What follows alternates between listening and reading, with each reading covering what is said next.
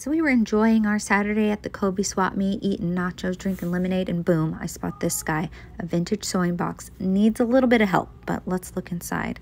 We've got some needles, some vintage buttons, and look at these wooden spools of thread. Some measuring tapes. Opening up the second layer, and I noticed this little envelope here. The handwriting looks just like my Nana's handwriting. On this side, it's just so fun to see what they kept in their little trinket boxes. We've got a little sewing kit and some chalk.